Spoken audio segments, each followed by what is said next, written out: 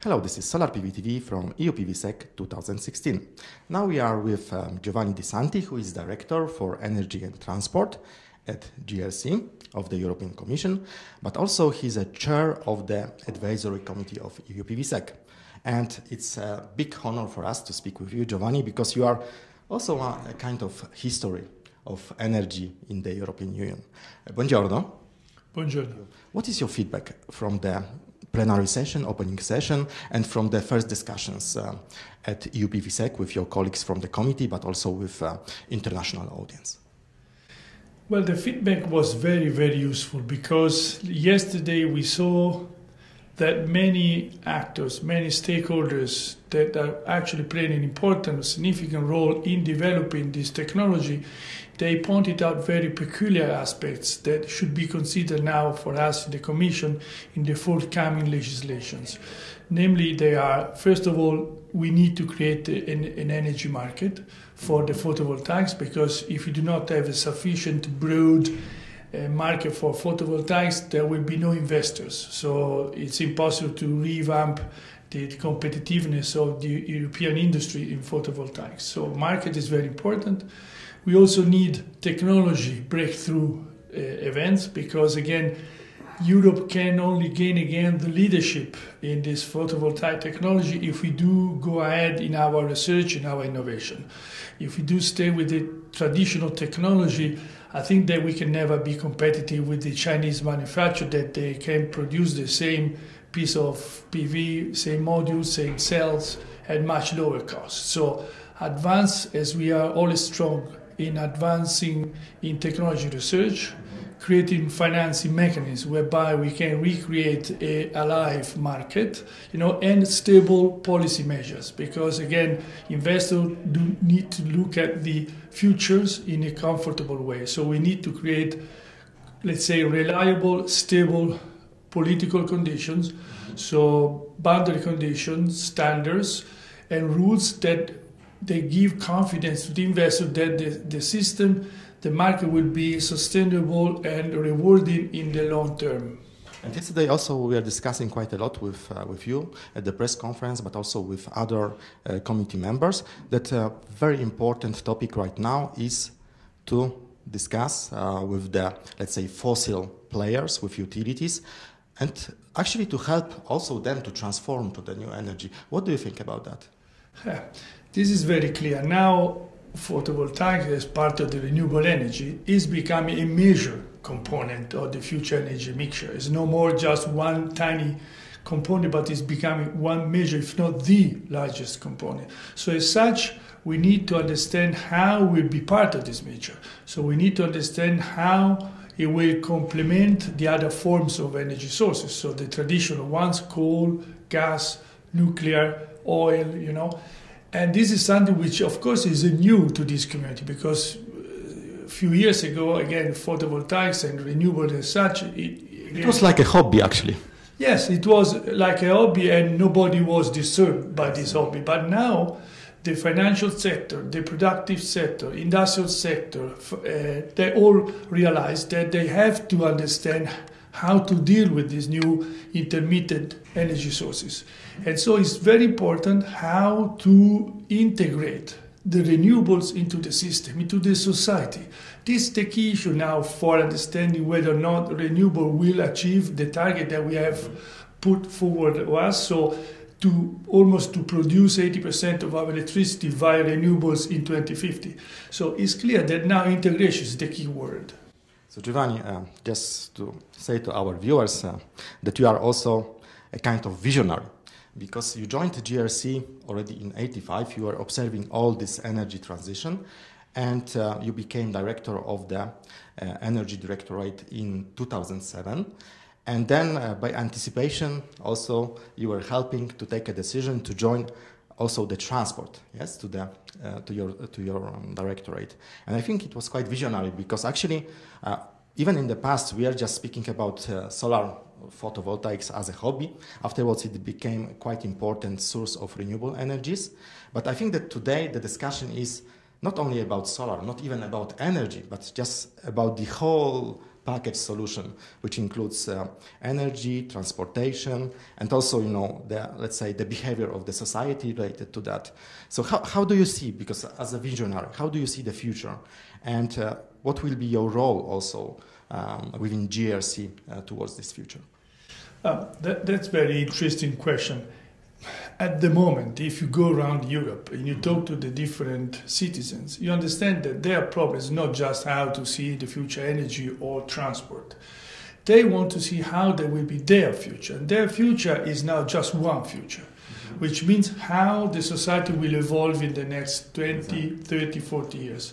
Of course, energy is a key component to allow, for example, a progress in the welfare, to allow the progress on the health situation, migration, so the civil society, how to produce more at less cost, or competitiveness of European industry. So all these problems are very much connected.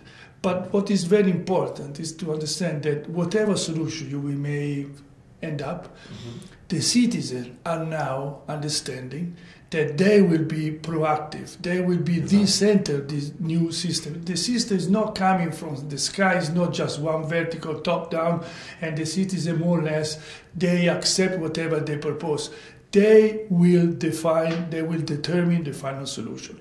And then you understand that, as you said, the behavioral science, so understanding how single individual will behave or groups of people will behave, how they will put forward some, or they will accept some decisions or some solutions, is becoming crucial. So the behavioral science applied to different, let's say, fields like energy, transportation. For example, you mentioned transportation.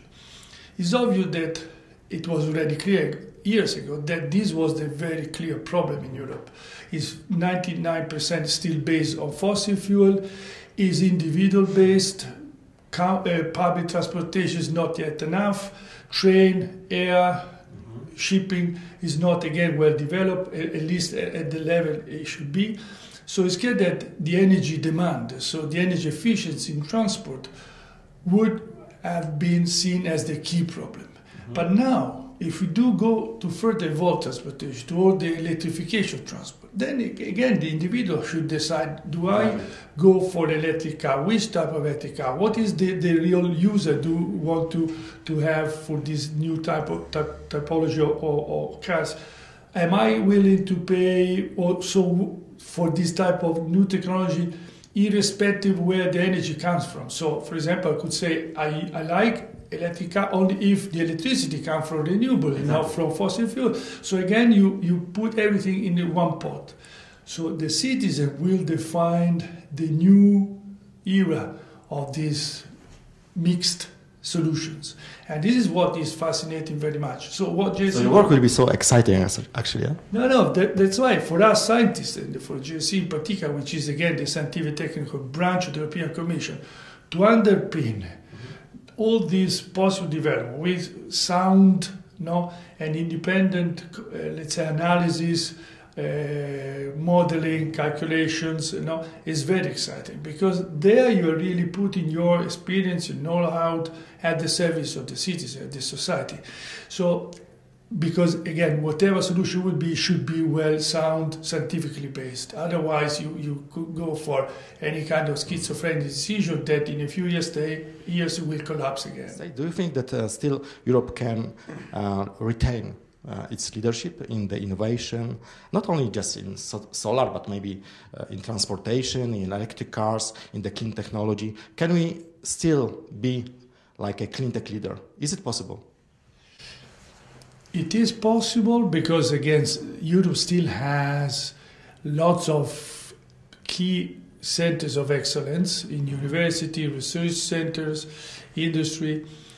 But I think we need to change the pace. If we do go ahead as we did in the last years without making at least a critical mass in the if we go ahead with too many barriers, and we therefore divide the effort, which are limited among different member states, among different stakeholders, I think will be very difficult to compete. Everywhere, the Commission is trying to bring ahead the same message. We need to leverage the effort to the European level, so to reach a critical European mass dimension to compete from different points of view also with our competitors. Exactly. And this is something which would make possible for Europe to be still at the forefront of innovation, of research. Otherwise, again, as I said at the beginning, if we don't do this, I think it's difficult for us. If you do look at the list of the best universities, okay, you see now many universities from China already in the top 10, because they have lots of funds from resources from the government. They have big professor, highest possible professor. So we need again to realize that the world is running, is really running. It's not moving, it's running, and Europe has to run together. If we do again continue like we did in the past, it will be difficult. Yesterday we spoke with quite a lot of people who are coming from all over the world to EUPVSec because they still feel that Europe is, the center of the knowledge. What do you think about EUPVSec? In the photovoltaic sector, as I said during the plenary session, we still have the leadership in many parts of the value chain, and not only in the cell and modules production. Now, for the installation, for the inverters, for all the components that are around the cell and modules, we are still leading. And we do have the best competitiveness, the best knowledge. So in that respect, I think we can easily, for example, if we do go for this kind of large-scale attempt, so we do go for gigawatt project and again, some gigawatt project, then we can reach the scale whereby we can also be competitive in manufacturing new technology of photovoltaics modules. So not just a traditional silicon-based material, but for example, new technology, thin films, or even new. And this is the challenge. If we do find the right incentives, the right economic and financial measures to convince investors from different parts of Europe, again, not just one member state, to invest, then I think we can be very much successful. And the EUPVSec, in my view, was very, very instrumental because, again, as I said yesterday, if I do compare the type of discussion we did have yesterday, what we had several years ago, we saw how we did anticipate the following up and therefore the evolution of the situation. So yesterday again we were discussing about the necessity to create a market, to create a technology breakthrough. Years ago we were discussing about the integration. So this type of conference whereby you have scientists, you have politicians, you have key representatives from the industrial world, I think are essential for Europe to say where do we want to go, who is coming with us, and what's the best solution.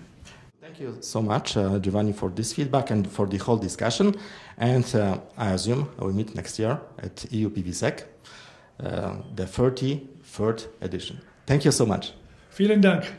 Thank you so much. That was Solar PV TV with the chair of the advisory committee of EUPVSec in Munich.